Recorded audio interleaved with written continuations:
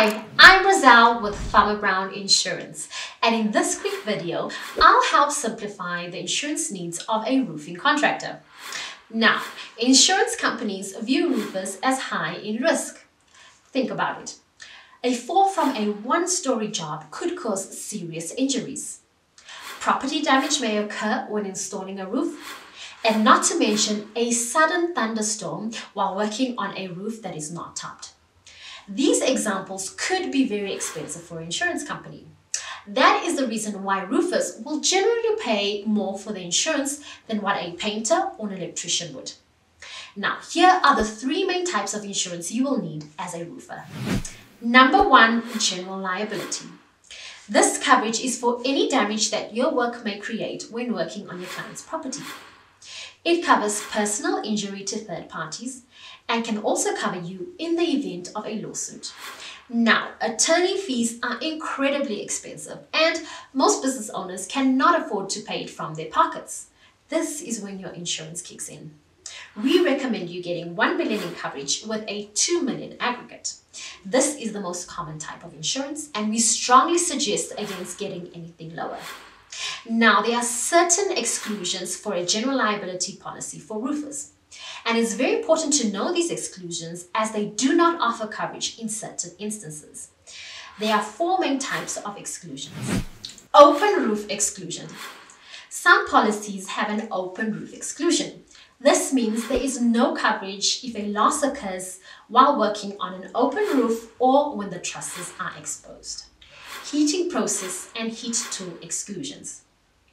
This exclusion does not offer coverage while working with heating processes and tools such as torch down or hot tile roofing. Exclusion for properties over 3 stories. Now, as you can imagine, the higher the work you perform, the more risk it involves. This is the reason why some policies have this exclusion. Property type exclusion. Now, this is a common exclusion that does not offer coverage when working on certain type of properties. These properties could be condo association, churches, or very large properties. If you do any of these type of jobs, it's important that you make sure that you have the right coverage on your policy. This is when cheaper is not always better. Number 2, workers' compensation. If you have employees or use uninsured subcontractors, you will be required to have workers' compensation. It is rated based off of your payroll and the type of work they perform. Now, if you don't have any employees and only use insured subcontractors, you can have an if any policy. It's very, very important that you always collect certificates of insurance from your insured subcontractors and keep them on file. Number 3, commercial auto. If you use your vehicle to carry tools and equipment to job sites, you will need a commercial auto policy. Your personal policy excludes business use.